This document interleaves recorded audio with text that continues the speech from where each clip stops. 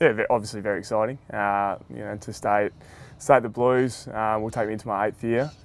Very exciting, mate. Love the club, love the organisation as a whole.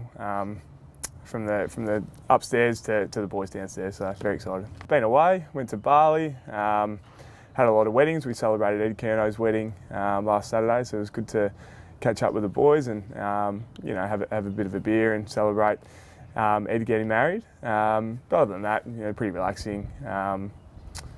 Catching up with a few of the boys to do a few sessions here and there, but not too much. New coaching staff. I've had a bit of a chat to Dale Amos, so very excited to have him on board. Not much with the rest. I'll wait till we sort of come back in and have a chat to the rest of the guys.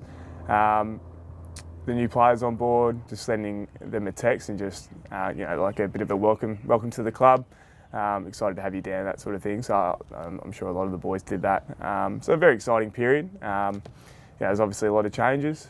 Looking forward to getting into the pre-season, meeting everyone face to face, and really attacking the pre-season. Like 2014 was probably, in terms of games, like no injuries. Played 19 games, but I think 2015, I started to get like a bit more continuity in the actual games I played. I know I missed a couple of games at the start and at the end, but I felt sort of more comfortable each and every game playing dual roles, playing in multiple roles. So I think more comfortable playing up the ground and in the back line. I think certainly this year just gone, I sort of started to feel that way a little bit with the.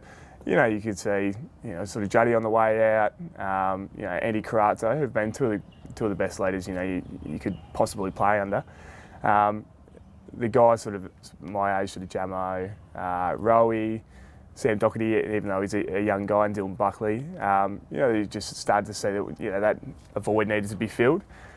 So I certainly think there's, certain expectation on the guys sort of my age to start coming through. We're going to have a lot of, sort of 20-year-olds, and they need some guidance. I've been around for obviously my 7th year coming into it, and any advice or, I can impart on these guys, I think will be good to get them up and going.